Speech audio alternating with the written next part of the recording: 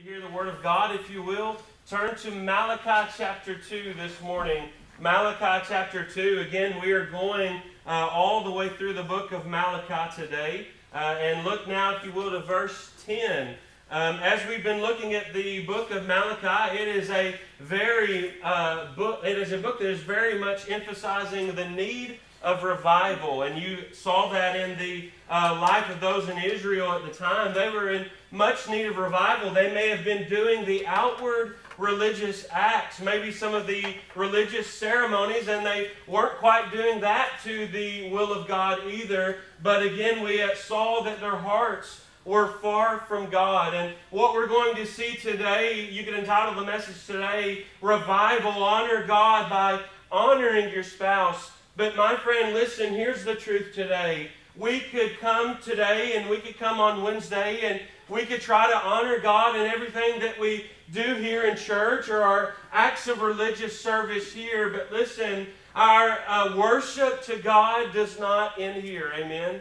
God is very much aware of and very much cares about every area of our life. That we are worshiping Him in every area of our life, that we're seeking to honor Him by seeking His will and doing His will in every area of life. And let me tell you today what we're going to see very clearly today, even in our secret life, even in our life at home, even in our life between your husband or your wife. God is very much aware of how you worship Him in those relationships. Amen. And if we want to be truly revived today, then I believe that our ears would perk up and that we would hear God's will for our home. Amen. And that we would want to do God's will in our home. It may be that we have not followed God's will in our home in the past. All of us have fallen short of it. But maybe God's Word today might prick your hearts. Let me tell you, my friend, some of the things in the Word of God, they're very hard to hear. We're living in a culture today that sadly, even amongst professing Christianity and labeled churches today, there are many that don't want to share anything that would offend anyone or hurt anyone's feelings. But let me tell you, my friend, if God said it, we need to hear it. Amen? Amen. So with the Word of God, it might pierce deep today. It might hurt. It might step on your toes, but it might not only end at your toes, it might hit your heart. But that is a good thing. Let the Word of God do that. And examine your life and your heart. Examine with the Word and the will of God. Amen? And if it does hurt, listen, I pray that we would repent. I pray that we would be broken over maybe how we have fallen short of the will of God. But listen, when you repent and when you plead with the Lord and cry out to Him, listen, God wants to comfort. Amen? Those who mourn will be comforted. But the truth is, we need to hear the Word of God, and we need to actually have our hearts broken and mourn first. And let God comfort us. And then listen. If we've done things wrong our whole life even maybe, let us today with repentance and with forgiveness of God and by the grace of God, let Him pick us up and push us forward in the way He would have us. Amen? Let's bow first to the Lord in a word of prayer. Dear Heavenly Father, we do come to You today, and we thank You so much for Your goodness to us. None of us here, none of us deserve it. We don't deserve the least of Your mercies, but You have been so good to us. You have loved us so much. Even Your truth that even points out where we fall short, that even points out where we are in sin or where we have been in sin. Even Your truth and Your warning to us is by Your mercy. May we, though, today honestly see ourselves. And may we today, though, cry out for You to help us and to point us into the direction You would have us go in all of our lives, every area of our lives, and even in our homes. We love You. We thank You. May we be a people that is truly seeking Your will and truly seeking to please You. We love you. We thank you. Please use me as a vessel. And if anyone here today is lost, we pray that they would be saved. And all of us as the saved, we pray that we would be revived. And it's in your Son's precious name we pray. Amen. Again, we mentioned that God is going to examine our personal life today. He's going to get personal. And listen, because what today we don't need to do, we don't need to think that it's fine to try to compartmentalize our faith. We can't just put all of our life into boxes, and we can't say, look, God, Sunday, Wednesday, you have my life there. I'll seek your will there, but everything else, it's mine, and I'm going to do my will. No. God, when we are saved and when we're truly revived and we're seeking the will of God, you're going to find in the will of God and in the Word of God that He is going to touch every area of our life. Even those places that we are most vulnerable with, and maybe those places where we have failed the most with. But listen, today this truth comes, but this truth comes with love. God is seeking to give us His will, listen, that we may be exactly where we need to be. Amen. We don't want to be going through the motions. We don't want to be having part of our lives right with God, but having the areas that we need to have right most, we don't want to have them unaddressed. Amen. So if you will, let's look to verse 10.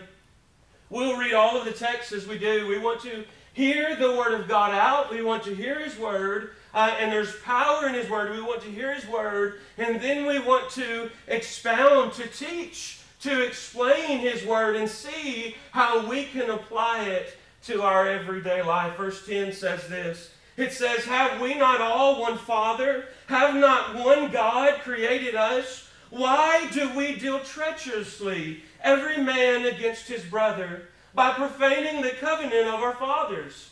Judah hath dealt treacherously, and an abomination is committed in Israel and in Jerusalem. For Judah hath profaned the holiness of the Lord which he loved, and hath married the daughter of a strange god.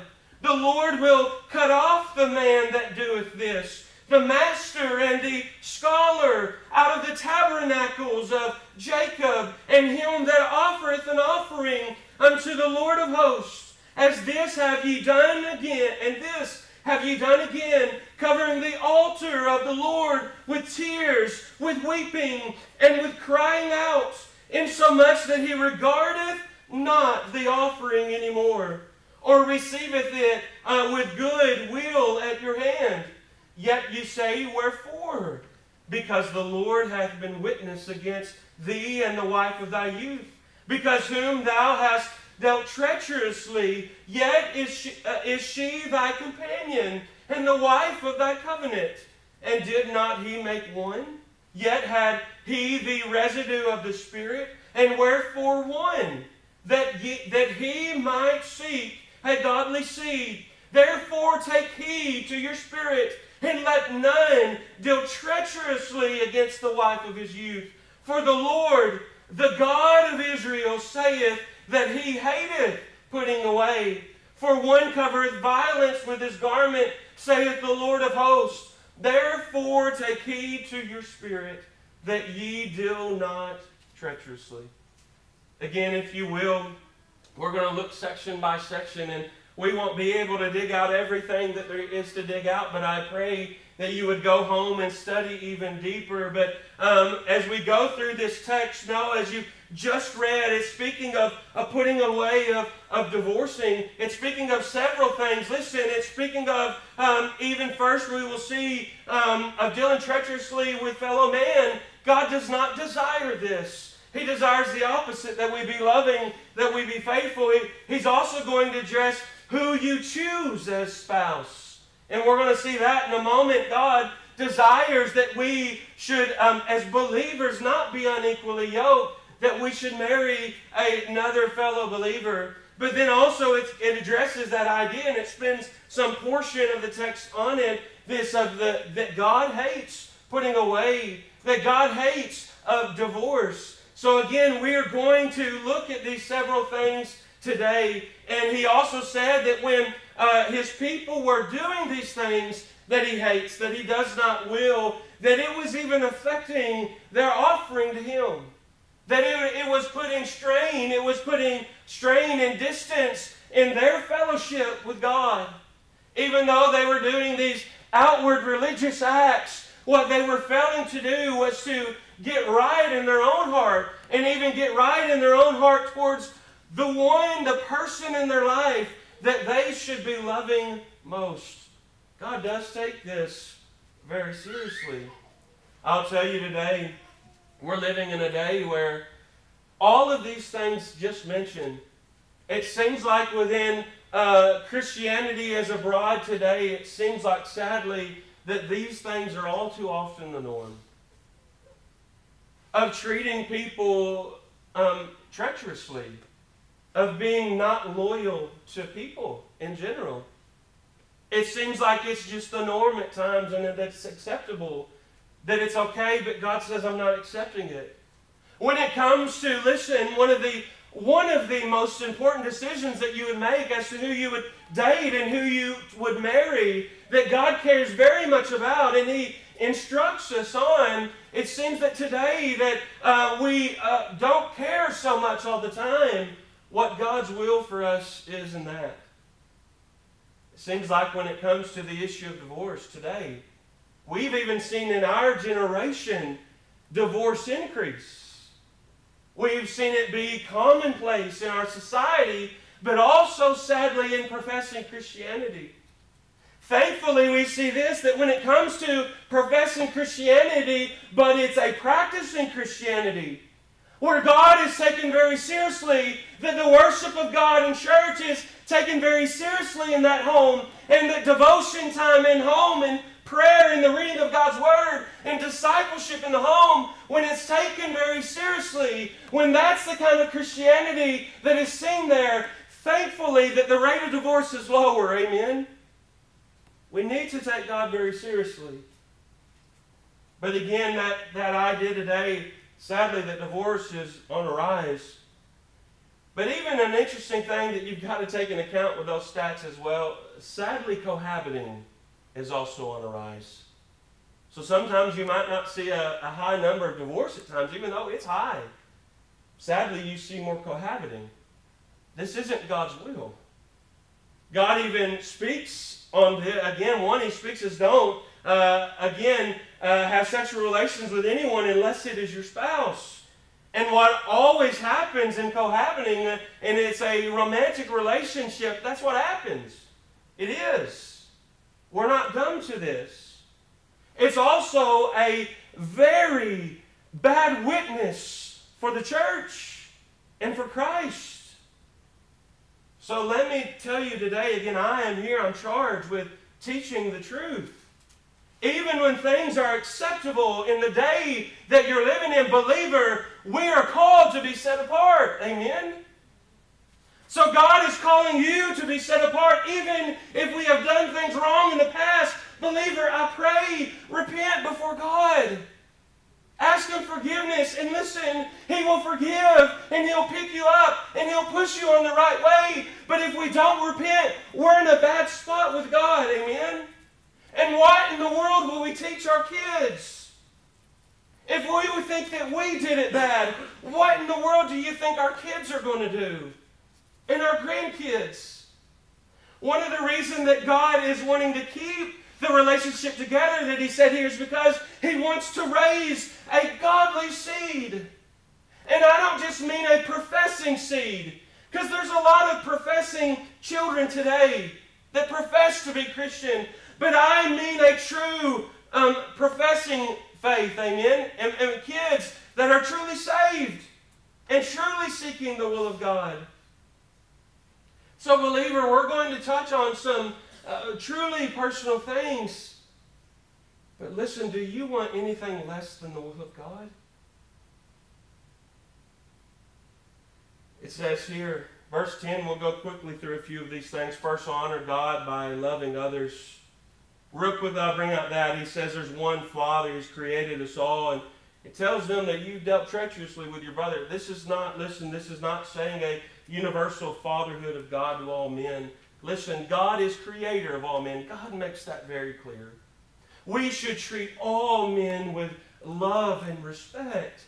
But God's word, listen, also makes it very clear. It doesn't matter if the songs we hear sing something different. What matters is what the truth of God's word says. God makes it very clear that if you are lost, if you've rejected Jesus, you are in your sin. God's word says very clearly, you are a child of the devil. That's not popular to hear today, but it's the truth. I was a child of the devil. Up until I was 12 years old, when I was made known of my sin, and God convicted my soul, and I repented of my sin, and I put all my trust in Christ alone as my personal Savior. Up to that point, I was lost. I did not know God. He was not my personal Father, and I was a child of the devil, doing the will of Him. But at that moment, listen, and God makes this word very clear, when you receive Christ, you receive the Holy Spirit of God, amen? And when the Holy Spirit moves in, you are born again, amen? That is a new birth. You're spiritually made alive. You are made a child of God at that moment, amen? But not before. Do you know that? I challenge you today, don't hear this idea that you're all children of God. What matters very importantly is what you do with the beloved Son of God, amen? The only begotten, Jesus. If you want to be a child of God within His family, never to be separated from God, and to have an inheritance with God forever, and a relationship starting with Him now that does not end, then you must receive Christ, amen? No other way can you be His child. What's it speaking of here? Again, looking at the context, it's speaking of Israel. They had a brotherhood. They were the family of God. They were the nation of God. And He was telling them, look, your fellow Israelites, you're treating them treacherously. You're not being loyal. You're betraying them. You're not treating them in a selfless love of neighbor as yourself. You're being treacherous. Believer, listen, if we want to be revived, then honor God in the way that you love your fellow men, especially those of the household of faith. Amen? Will we get back to that? Again, we could do with the religious acts every time on Sunday and Wednesday, but the question isn't going deeper. God evaluates your heart, and He evaluates the way you treat His children. Amen? It goes on to say this, verse 11, you can entitle this portion, honor God by choosing your spouse. Again, have there been times where we have not chosen what God has taught us to choose? Yes. And you know what God says? There's times where we've rejected God's will, and maybe a believer married an unbeliever. God says in the New Testament teaching, stay married, be faithful. And pray without ceasing that your spouse will get saved. Amen? I've known people that for many years they prayed and they asked the church to pray with them, and they were praying for their spouse to get saved, and finally they got saved. Amen? So again, if you did marry an unbeliever and you're saved, then keep praying for them to get saved. Live your faith out genuinely in front of them. Amen? Maybe there's times where it was two people that were lost and they got married, and then one gets saved and then the other doesn't get saved maybe until later. Again, what does God call you to? He calls you to faithfulness. Amen? But listen, this is God's original design. Are you ready? This is His will for the believer. It says, Judah hath dealt treacherously, and an abomination is committed in Israel and in Jerusalem, for Judah hath profaned the holiness of the Lord which He loved, and hath married the daughter of a strange god. Again, these people in the people of Israel who were called to not intermarry with pagan people.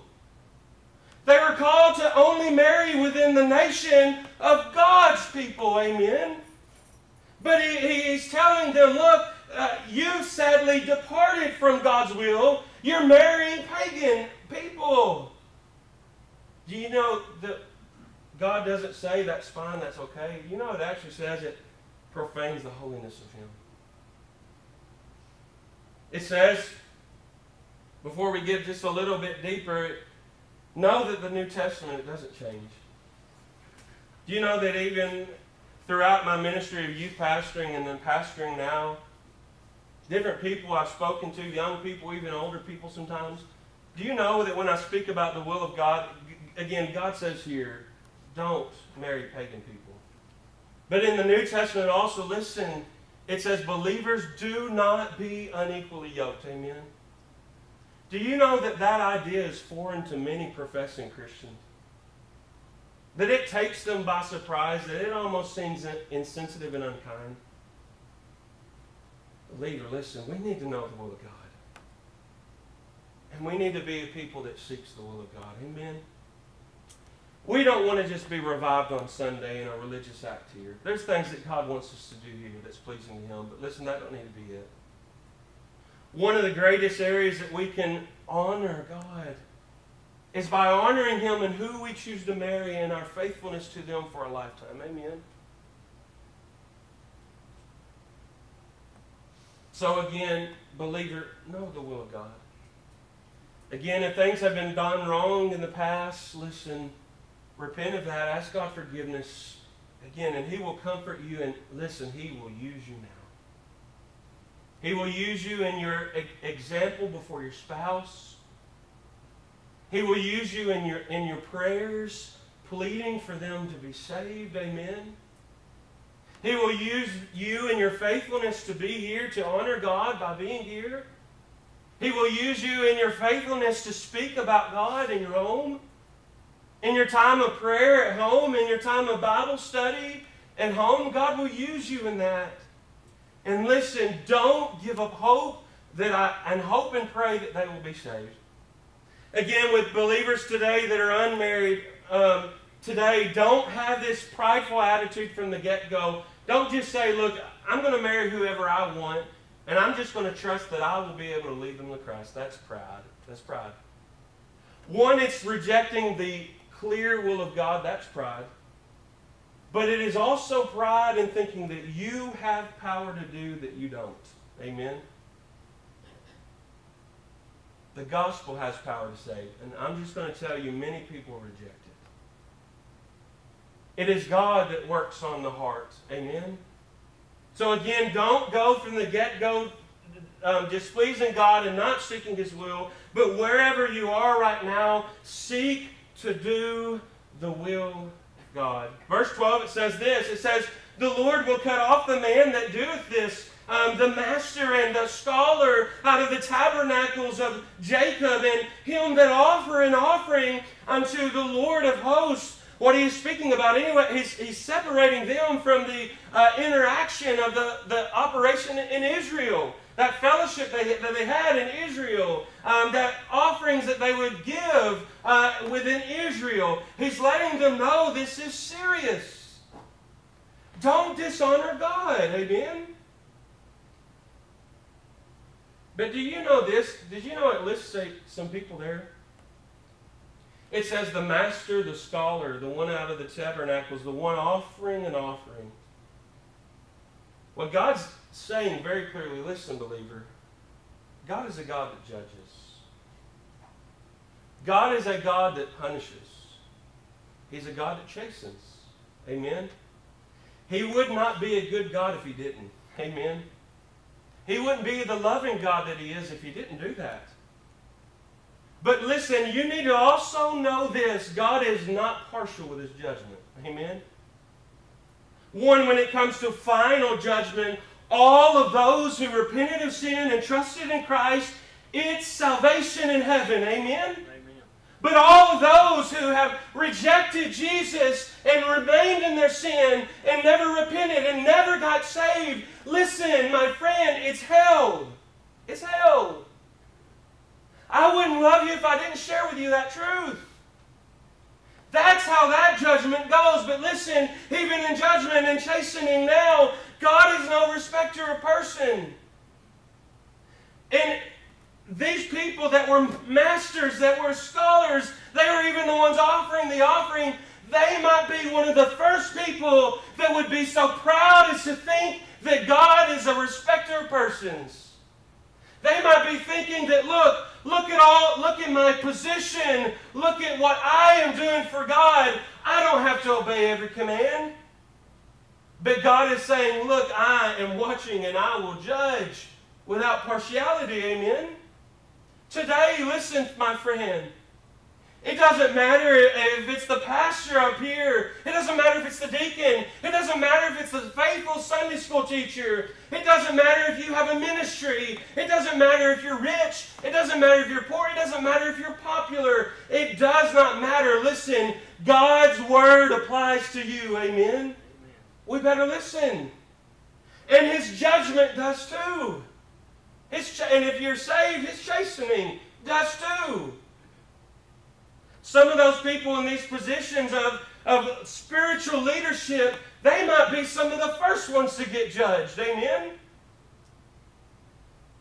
But I'm just going to tell you, believer, you're leading and influencing someone. Daddies, mommies, grandparents. Y'all are spiritual leaders. Amen? So don't think that the will of God and commands of God and the judgments of God, don't think that they don't apply to you. Amen? Doesn't matter who we are. I pray, listen, if we do not humble ourselves, God will. Amen? So again, it doesn't matter if we're popular, successful, faithful in church. What matters is how we treat the Word of God. We come and we tune out. We're not listening. We think we got it all together. We're doing well. This doesn't apply to me. I've got it perfected. That shows pride. Listen, that's why when it comes to this, and it's going to share in just a moment, the Lord of hosts saith, God saith. That's why when we sit down and we study or we preach the Bible, we need to act like it is as it is. It's the Word of God. Amen? We should perk up. We should listen. It goes on, my friend, to say this, verse 13. You could title this portion again, God wants you to honor Him by the way you treat everyone. God wants you to honor Him in your choosing of your spouse. And let me add this in there as well. Don't flirt with the idea that you will just win them later, because you possibly won't. I hope and pray that they're saved later if you went down that road. But listen, you may have seen a few exceptions, but God says many times that unbeliever will draw away them after false gods. But don't flirt with this idea either, young person. Don't flirt with, okay, I may not marry them, I'll just date them. I'll just get romantically involved and let my feelings get in the situation. Listen, we got to be wise. Believer, honor God and not even considering someone as someone to date, someone to marry, unless they are a child of God. Amen? Moms and dads, let's instill this in our kids. I remember a person in college, a campus minister, that he helped instill that into me. He challenged me, what should be something that should be a non-compromise into who to date and who to marry. And I'm just going to tell you, that's the one that I've never let change. They must be a child of God. And I'll even say this, one that it's clear that they love the Lord and they're seeking His will. Amen? Because there's a lot of professing Christians today that aren't possessing Christians. So believer, my friend, instill this in our families, instill this in you. Let that be a non-compromise to only marry those that are of like faith and practice. It also, though, goes on to say this in the next section, also honor God by faithfully loving your spouse. God cares about this love and be faithful to the one that you've married. Verse 13, it says this, and this have ye done again. You've also done this, covering the altar of the Lord with tears, with weeping, and with crying out, insomuch that he regardeth not the offering anymore, or receive it with goodwill at your hand. God's actually saying, look, since you have done these things, and he's about to even say more that they've done, since you've done these things, even with your weeping before me, I'm not receiving the offering. Why? They're going to ask why in just a minute. He's going to tell them, your heart is not right, even to your spouse. You could say all day that you love God, that you're seeking God's will, but if we have hatred in our heart for believers and for people around us, and especially our own spouse, then something's not right and we need to get it right. Amen? This is something that God says we better deal with. You might say, well, surely God won't do that today. I'm a professing believer. Maybe I don't want to be faithful. Maybe I don't want to love my spouse. Maybe I take divorce laxalaically, again, with no care at all about it. You say, surely God doesn't care about that. Surely He's accepting all of my worship. But listen, even in the New Testament, God speaks on it as well.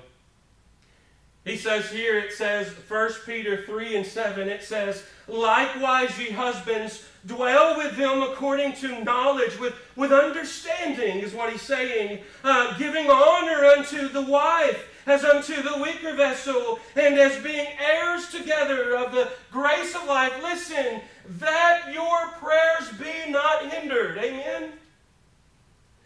We can't think today that God doesn't care how we treat the one that we're sharing our life with. Our spouse. The one person that we vowed to be faithful to and to love in sickness and in health, for better or for worse, for richer and poor, till death do us part. Do you think God takes that vow seriously? He does. You know, God says even when you're married, and you have no care for your spouse, and you don't even want to understand them at all, you're just wanting to do your thing and no care, consideration to your spouse, did you know that God says that will hinder your prayers to me? Amen? So again, if you're thinking that you want to be revived, evaluate your heart to your spouse. Matthew 5 and 23 also says this. Therefore, again, just like with them that were bringing the offerings, he says, I'm not accepting it. Matthew 5, 23-24, it says this, therefore, if thou bring thy gift to the altar, and there rememberest that thy brother hath aught against thee, leave there thy gift before the altar, and go thy way. First be reconciled to thy brother, and then come and offer thy gift. Amen?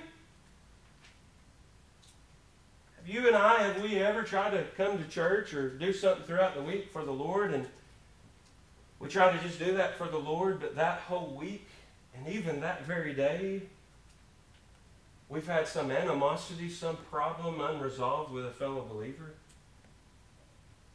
We come try to worship God, and we just act like we're all fine and well with God. And we're coming there holding hatred maybe for our brother or unforgiveness. Out of love, God is telling you, listen, you leave your offering right there and you go get that right. I think it's almost like as children, maybe sometimes you fight with your brother and sister, and you run up maybe on your dad's lap and wanting to love all over him, and maybe you even want to bring him a gift and say, here, Daddy, this is what I brought you. And then you turn around and out of hatred you sneer at your brother or your sister.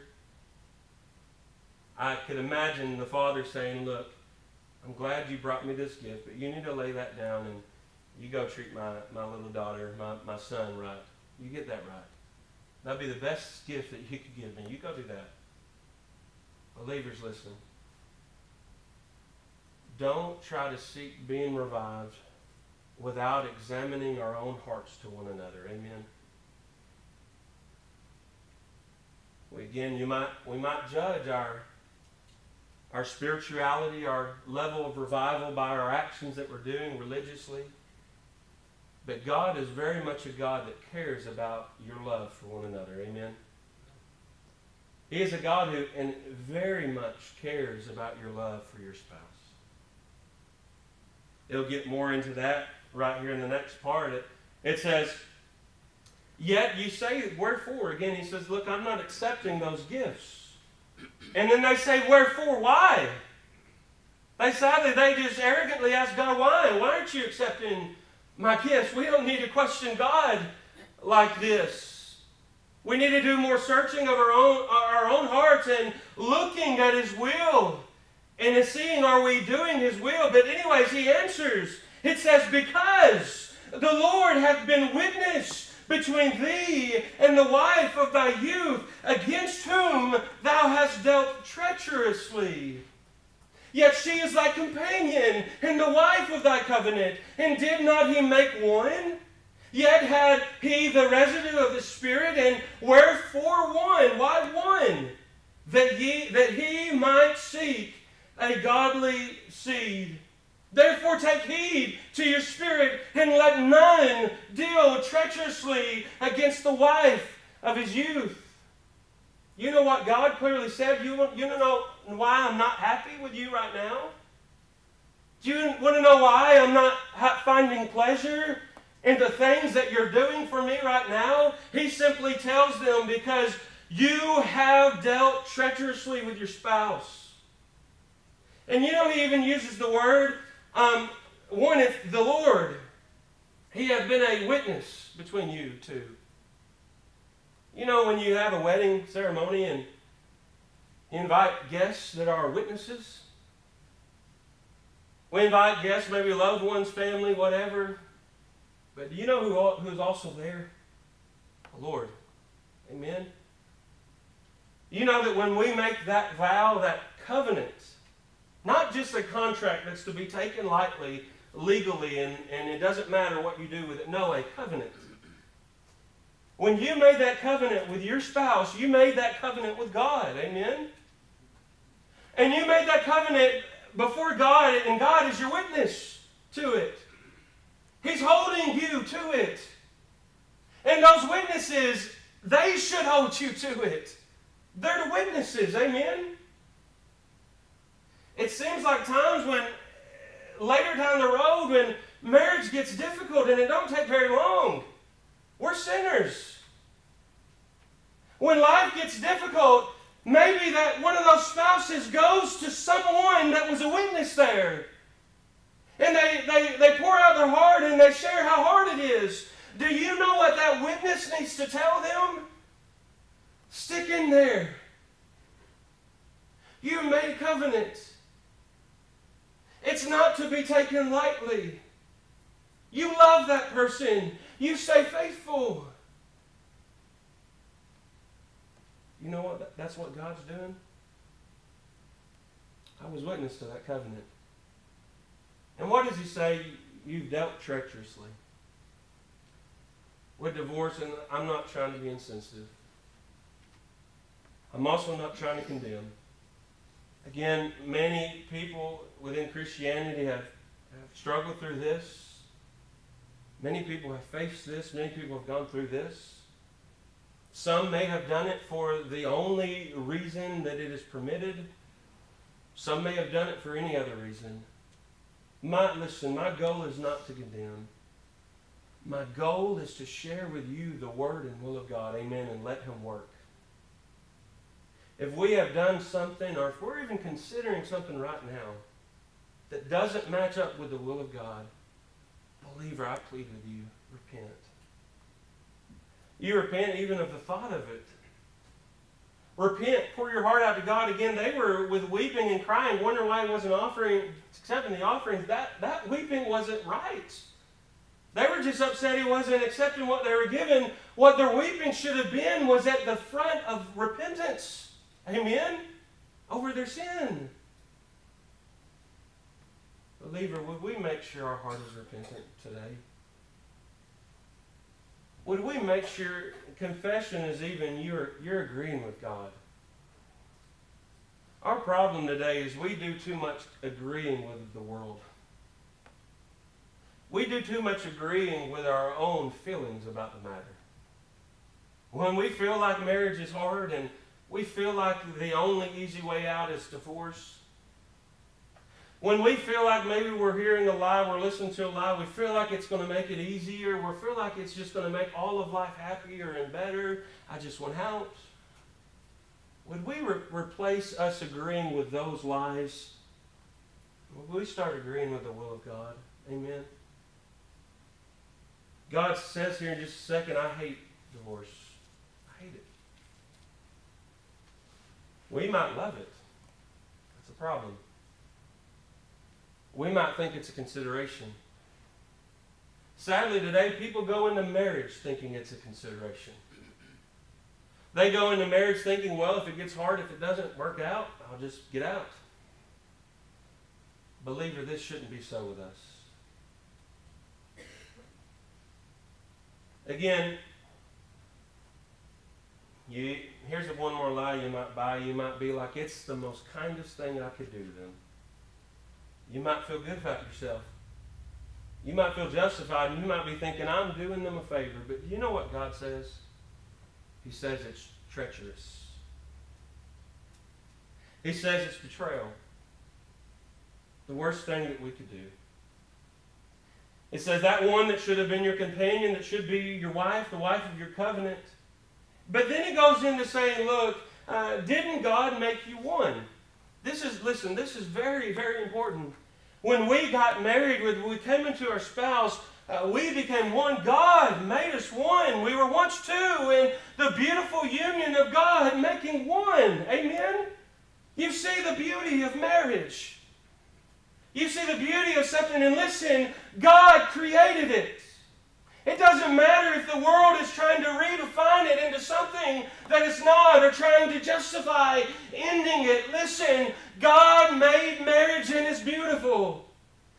Is there times where it's hard? Amen, it is.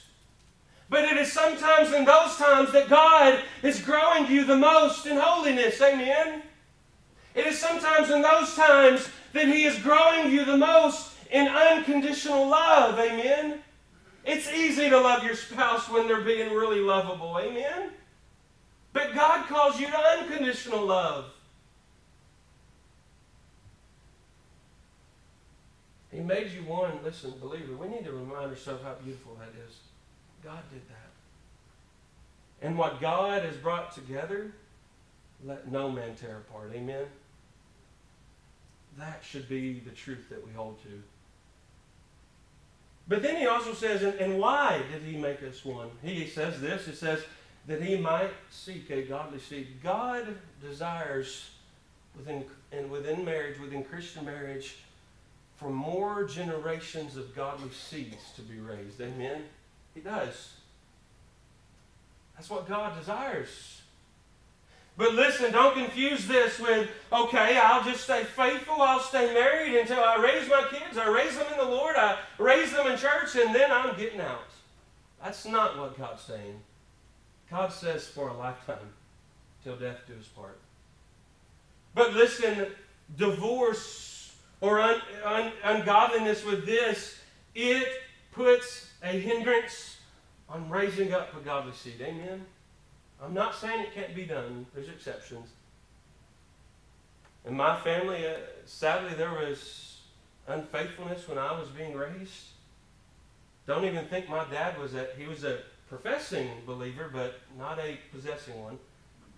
Later, thankfully, later in his years, I got to realize that he finally got saved and then got baptized, and that was a joyous time for me.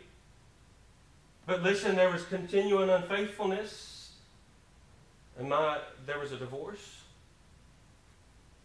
And by the grace of God, my mom was able to raise all 4 of his kids in the Lord. Amen? So can God's grace do it? Yes, but listen, that's not His original intent. Amen? God wants 2 believers together forever. He wants their faithfulness here. He wants their faithfulness to Him in the home.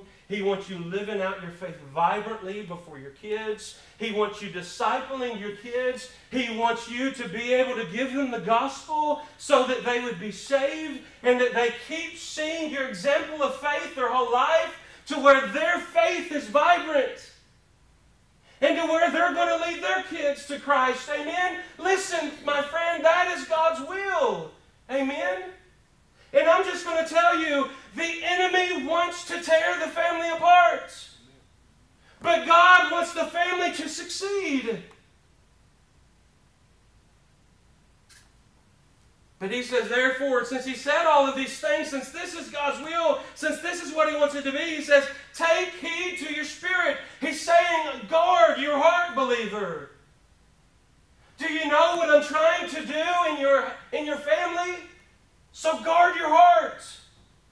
Let the Word of God lead you, and you better guard your heart to be faithful.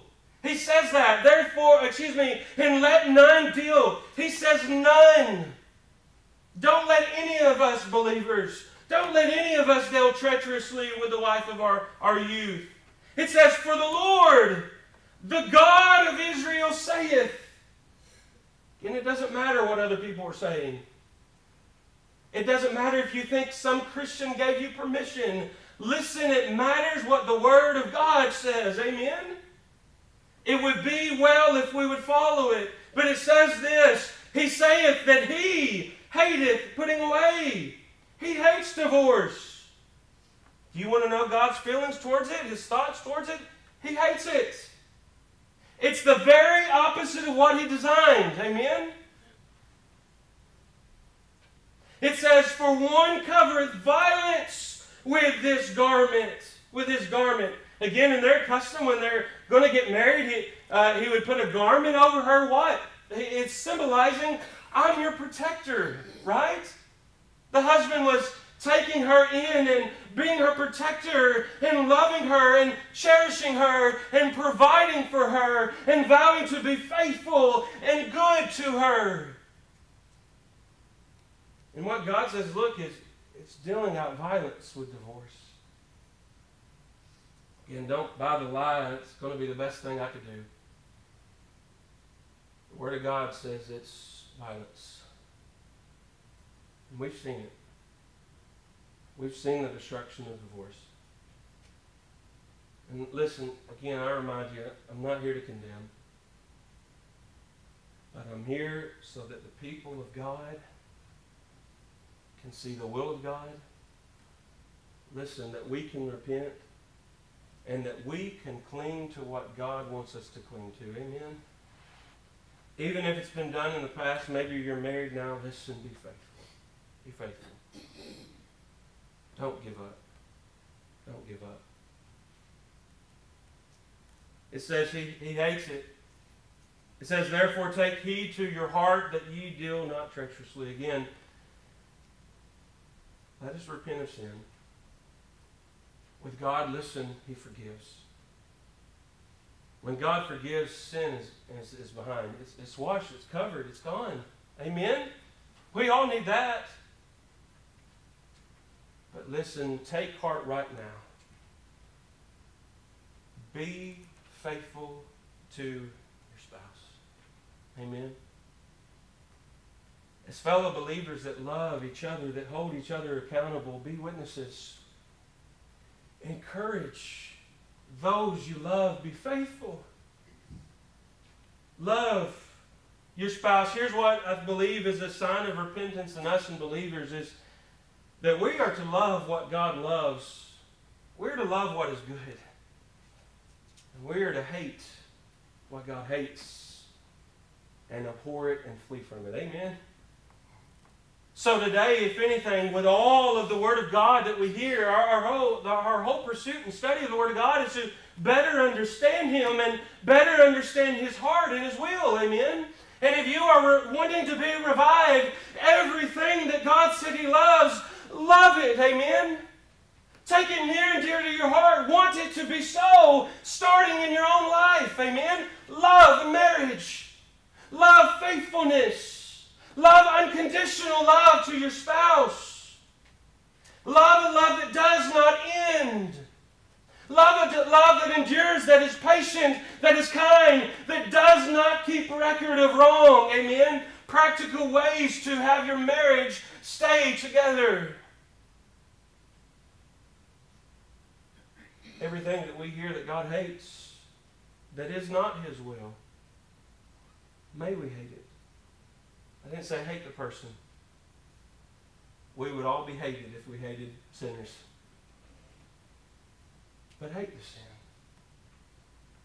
Even in a politically correct world, believer, we've got to be faithful to hate sin. When we know that it is the complete rebellion of the will of God.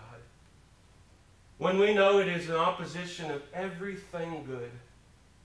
When we know that it is those sins that put our Christ on the Savior, our Christ on the cross. Amen? We hate sin. And we need to start with hating our own. Amen, our own sin.